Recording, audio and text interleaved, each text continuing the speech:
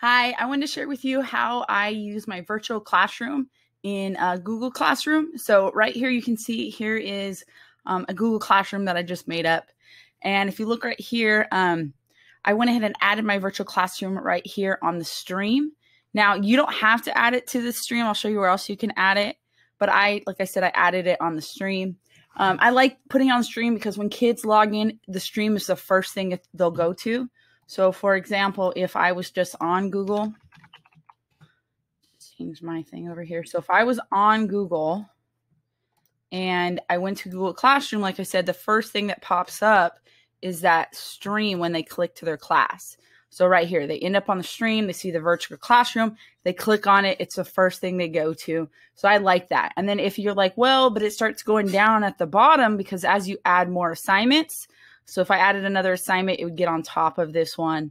This one would get on top like as you add more. So all you do is on the little right-hand side, these three little buttons, you just click move to the top and you can keep adding your virtual classroom right at the top. I had like 6 classes last year. It was real easy for me. I just come in real quick and just click the button and go to the top. No problem. My kids always knew where it was. It was the first thing they clicked on. And anyway, so that's where I put my virtual classroom. Now, another place you can put it is you can put it in the classwork section right here. So if you click on the classwork section, and what's really nice is that you can actually now is you can, well, it's been for a little while, Google's been allowing us to organize it certain ways. So you can see right here, you can see this is how I organized it since they've been adding a lot of this cool stuff. So I know this stuff isn't all cells right here, but I'm just giving you an example. If it was all cells, you can actually create topics. And so underneath here, you see it says cells. And this is just a topic I created. In order to do that, you just go ahead and go to create and you can click topic and I could write cells again or whatever topic you want. And then you can grab these guys and you just slide it right underneath. So as you make an assignment, okay, and it shows up, you can grab it and stick it underneath here, which is so neat.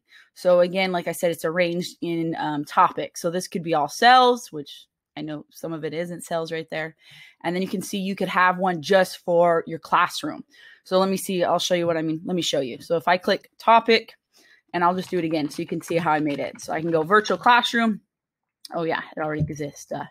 So if you click enter, you see it makes that title. And then I can grab these. Like I said, these can actually move and you can stick it underneath here.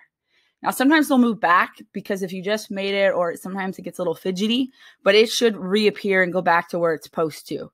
But anyways, so you can see right here, bam, set to go. So when my kids go to the stream, they would find our virtual classroom right here at the top because you put it at the top. And then all your work could be right below it. So that's another way to do it. Let me just delete this since I don't need this anymore. I'm just showing you. So that's pretty cool. You can have topics. What I'll probably do is I probably won't have mine arranged like this. I'm going to arrange mine by agendas. So if we go to my virtual classroom, here it is right here. I drew all of this. The only thing I didn't draw was the Bitmoji character. If any of you guys can figure out how to make her more colorful and not as faded around the sides, I would love to know. But anyway, so here she is right here. And when my students will click here, click to find my agenda, it'll pop up and it'll show them the week agenda. So they'll see, like, let's say August 10th through August 14th. That's how I'm going to label mine because that's just how I'm doing mine. So anyway, so on mine right here, I'm going to label it instead of cells. I'm going to go ahead. I got to go over here and click edit, rename. I'll name mine like August 10th to the 14th, I think that was. Anyways, so when my students see it, and if you want to refresh this, you just go up here and click classwork, and it'll take you right back. Anyways, I'm going to do mine like this. So as I add more every week, you know, they can go by the week to find what we did for that week. So everything for this week will be under this. But I'm always going to keep the virtual classroom right here. And I'll probably keep it also on my stream right at the top too. I like having it all these different places for students to find it. And then as I go on with more weeks, you know, I'll label and I'll have a new topic for that. So hopefully that helps give you guys some ideas. When my kids will click on my virtual classroom, my old agendas, you saw how that was through August 10th through the 14th.